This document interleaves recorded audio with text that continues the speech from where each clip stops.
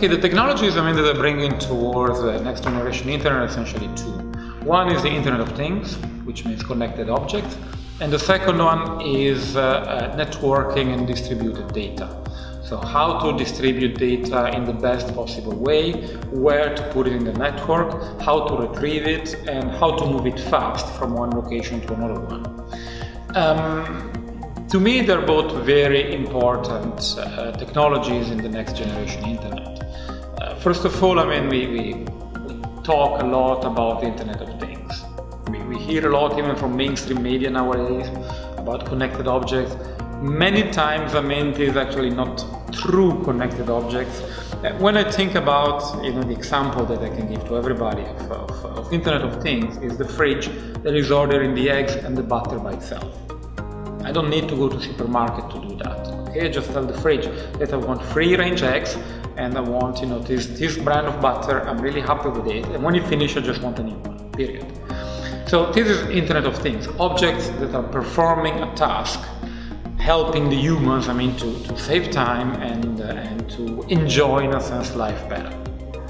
So given that, how this will influence in 5 years. For the example I just gave for the fridge, of course, there is a huge change that needs to be done especially in the business part, in the business side, and business modeling, because in this specific example, we're not changing the fridge as fast as we're changing our mobile phones or computers. Usually a fridge, lasts 12 years on average, and if it breaks down after 5 or 6, we're really unhappy. So there has to be a different business model in which, for instance, we actually do not own the fridge, but we just buy the service of the fridge through a provider, which can be a company, which can be whoever, and then the fridge gets updated in a sense as the mobile phone, with the current contract that we might have with the provider. So this actually may change significantly the life of people in the next 5 years. For what concerns data transfer, I've been working in this field for now more than 20 years, and for more than 20 years I keep hearing that there is too much data and it will be a huge problem, and oh my god, the data collected, we'll never manage to transfer it. And so far so good.